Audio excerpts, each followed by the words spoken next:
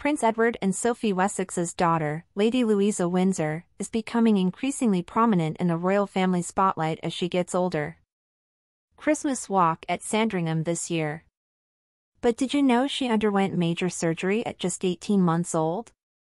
Lady Louise, 18, who recently enrolled at St. Andrews University, was born with a rare eye condition called esotropia, which causes one eye to squint and turn inwards, according to the NHS.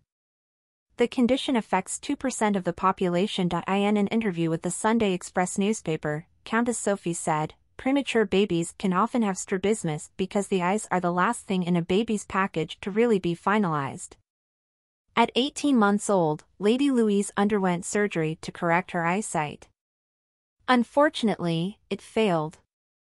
"Her strabismus was quite deep when she was tiny," said Countess Sophie. "And it takes time to correct it. You have to make sure that one eye doesn't become more dominant than the other."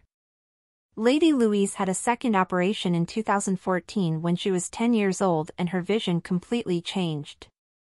"She's fine now, her vision is perfect," Sophie added. The College of Optometrists in Vision Development explains, esotropia is one of several types of strabismus, which is a condition where the eyes turn or deviate.